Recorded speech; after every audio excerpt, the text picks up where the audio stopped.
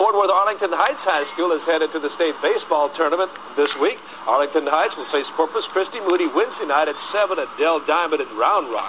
They beat Wichita Falls Rider for the right to play in the Class 4A semifinals game.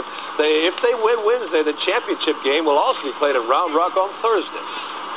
We've been playing pretty good as a team and been working hard. It's pretty exciting. Just got to go out there and execute. Great accomplishment just to get this far, and any high school kid's dream is to make it to state, and we've accomplished that. And now anything we do above and beyond that is just more icing that we can put on the cake. I love those baseball dog